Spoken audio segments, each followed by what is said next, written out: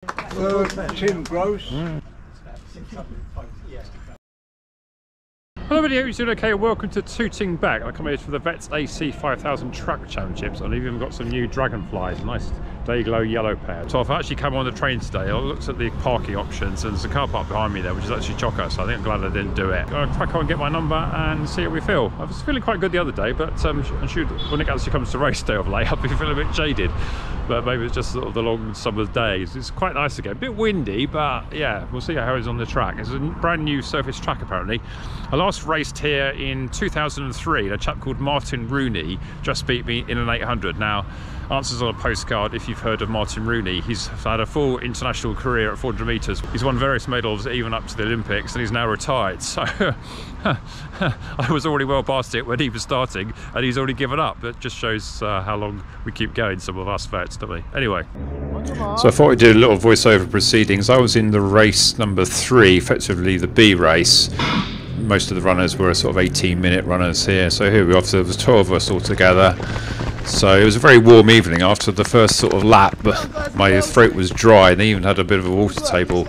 So I spent most of the race actually sat on Nike ZoomX shoulder, who was the leading lady, and we were going around sort of I was trying to go around sort of trying to run about 18:30, and for about the first 8 laps I think I was actually doing quite well. If you see here that I'm actually constantly just sat on her shoulder, she must have thought, oh, will he ever come past me? But she was going pretty fast and I really didn't think I could actually go any faster. The trouble with 5k is that I always feel like I'm starting too quickly at the moment. The same with the road races in Battersea Park a few weeks ago. And so you can see my laps here, they're already starting to drift off after only a mile. First mile there was about 5:56 I think, and here we go through 5 laps, still hanging on to her. But now you see, unfortunately, the leading runners have got away and there's no one sort of like behind. So we did actually catch one guy there just earlier on from Herne Hill, then he soon dropped back. So you can see there I'm just starting to drift off, and now when the sort of like it goes, and now there's a big gap and my laps are now going quite slowly, 94. And in fact now she's got so far ahead that I even have to sort of cut away. That's 95 now. You can sort of markedly see I'm sort of struggling a bit, and that was my slowest lap, 96. But I did have a bit of a mini revival towards the end. These are just the leading runners coming through. It was won by Jonathan Moore in just a shade over 18 minutes. So I still think I can get back there, but maybe not on a day where it was just really hot and I had a dry throat. So it was a good bit of battle there between Ben Gilmore and Nikki at the end there. I think Ben just held her off.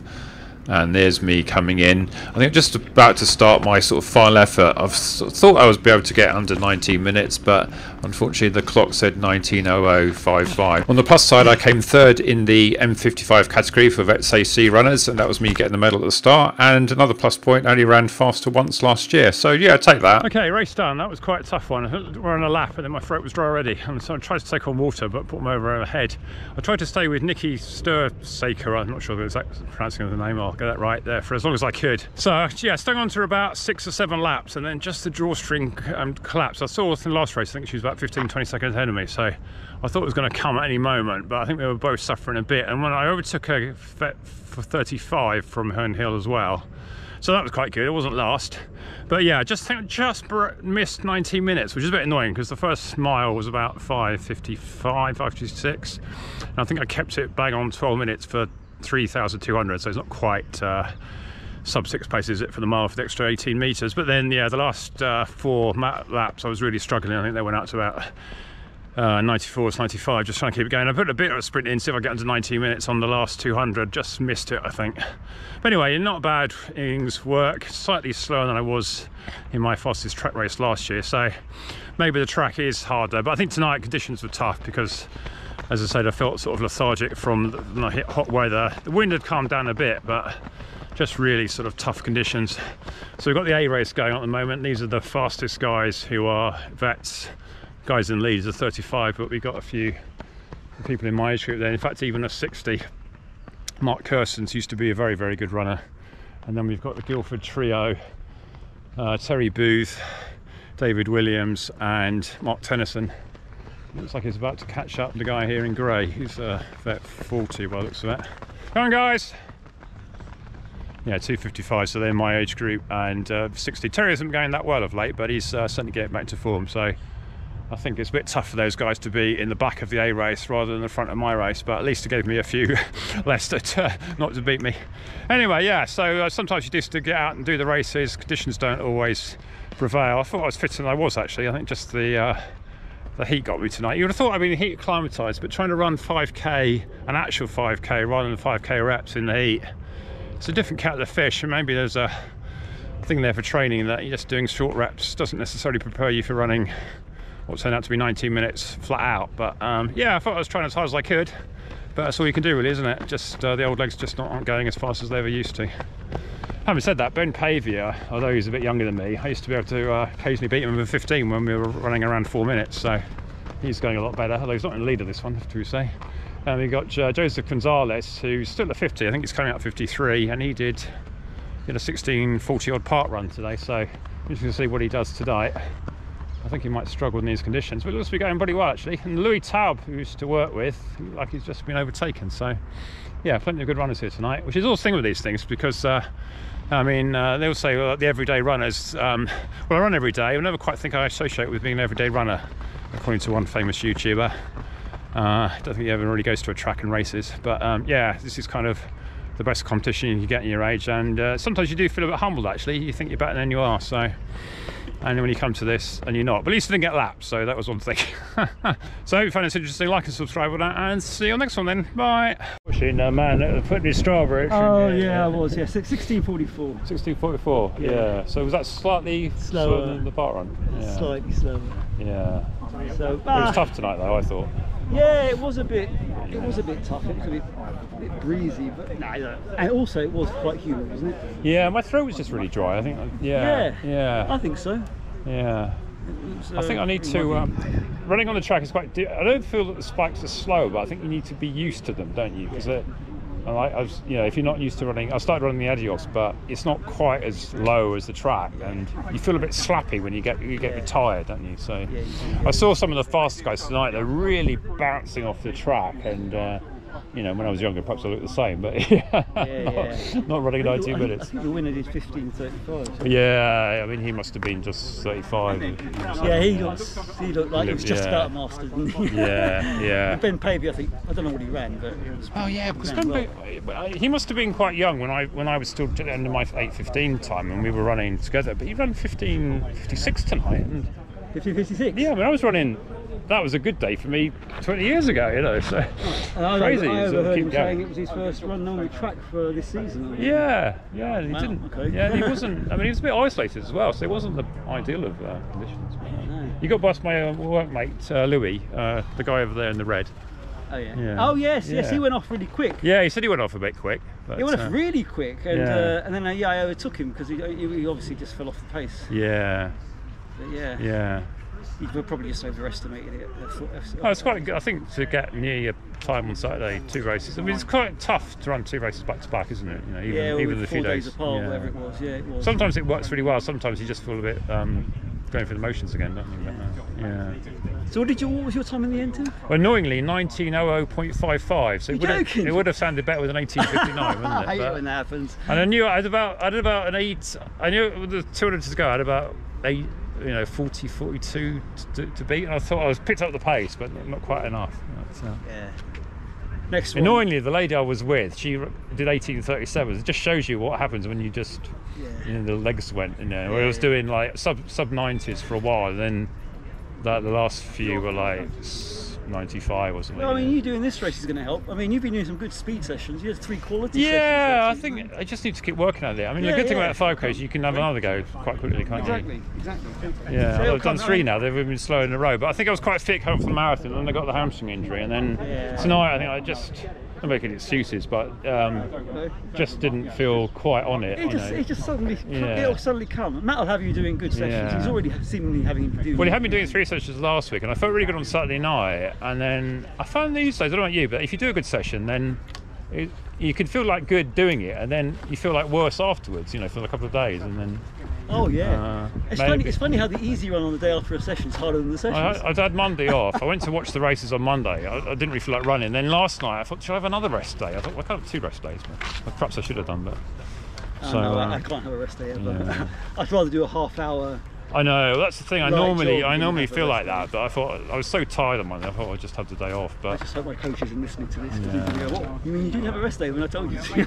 well, I think sometimes if Okay. you're tired, having a rest day doesn't make a lot of difference. But you need, I always find I'm lethargic and sluggish on the day after a rest day anyway. So. And so I think because I was working in the day, like sitting in my cabin, it's quite hot, isn't it? And then I've always thought, I can't be bothered to go and race now. I thought I just want to go for an You easy get up run. as well, you're stiff and everything. Yeah. Don't you? That's why I keep getting up. Trying to get up regularly during the day. Yeah. Stay soon, guys. See you Sunday. I'm sorry. Yes, Good. yes, Well done. yes. Come on, Ben. I remember there was a time we used to be able to keep up with you when we. I think you just started, didn't you? And, Well, I haven't been at it 15. long. No. But I mean, I think I was already past it when you started. Yeah.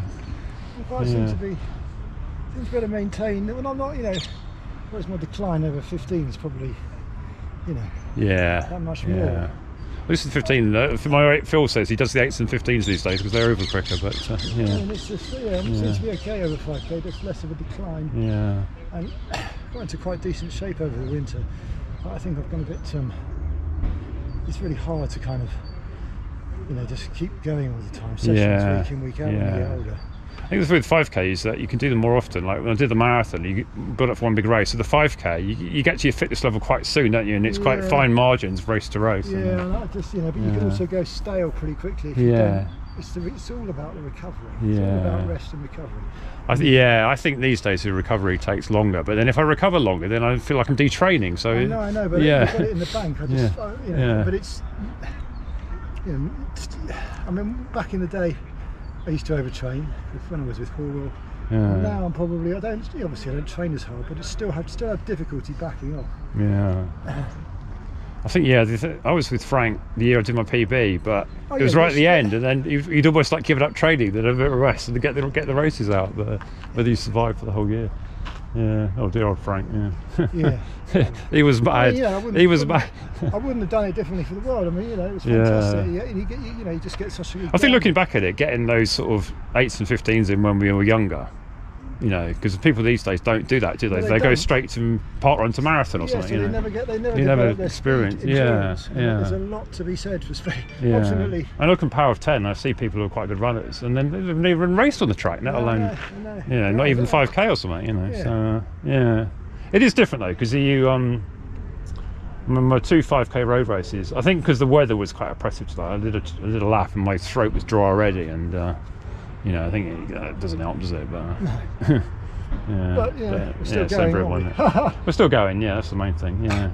Not going to stop either. Are you? Yeah. So how old are you now? 50. 50. Yeah. Which is what gave me a new lease of life. So quite strong course. Well, I think I was actually doing better as a vet when I was 45. I think the standard of the competition now has just got so much better.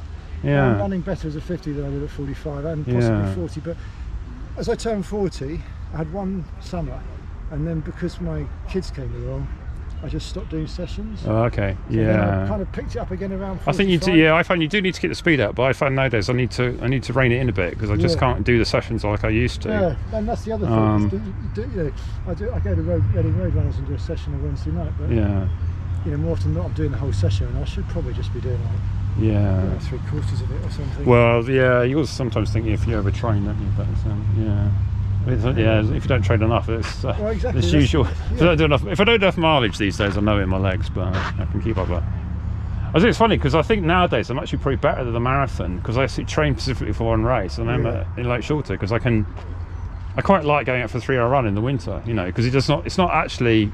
The one thing it's just mentally hard. It doesn't actually physically hurt you that much. It's just a bit stiff in the legs afterwards. But I think one thing with the marathon type stuff as you get older, you can probably do what you might once have done in 1 week over 2 or 3 weeks. As long as you get the key sessions in. And marathon pace doesn't sound so daunting when it's like 6:50 compared to 5:50 or something. Which is what I'm doing on the track at the moment. Oh, good to see you, mate. Hold on. Cheers.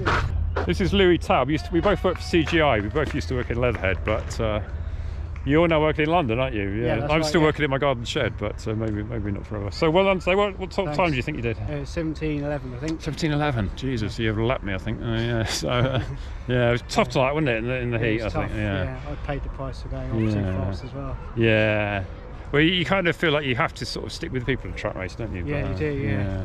That's right. Yeah, I was desperately trying to hang on to the leading lady as long as I could, and then drawstring just when the sort of the drawstring just breaks, and then so it's a long way to go. But yeah, that's right. Yeah. Yeah. Oh, well done. Good to see you. See you on the next one. Enjoyed it. Yeah. Cheers. Thanks. See you next one. Oh, sorry.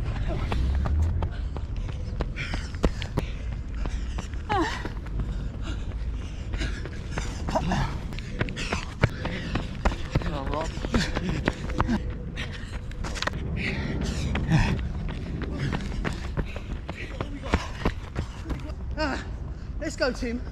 Let's have a nice stat on that power 10. Well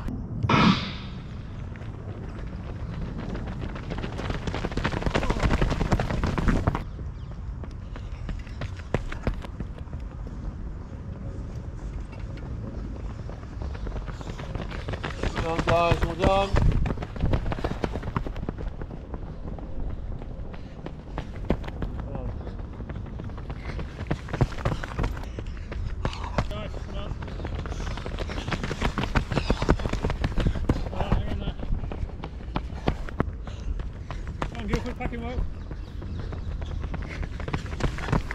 Hi Joseph, good running. Go on Louis, hang in there. Oh Mark, well done. Come on guys, working well together.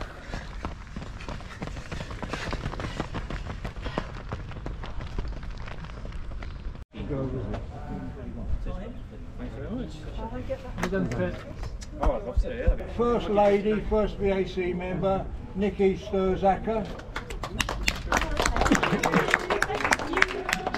She was the lady I was trying to hang on to dear life. 03.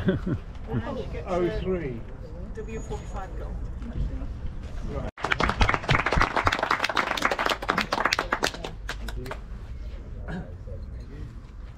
Second, Joseph Gonzalez-Armas.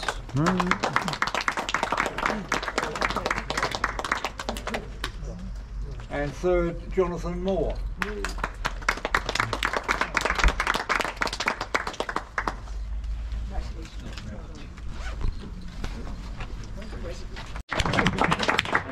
Oh, hold up, we're going to get one. Second, Terry Booth. No, sorry. Third, Tim Gross. Really?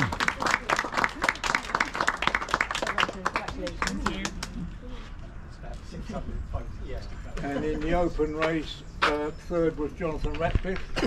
M60, first Mark Kersons.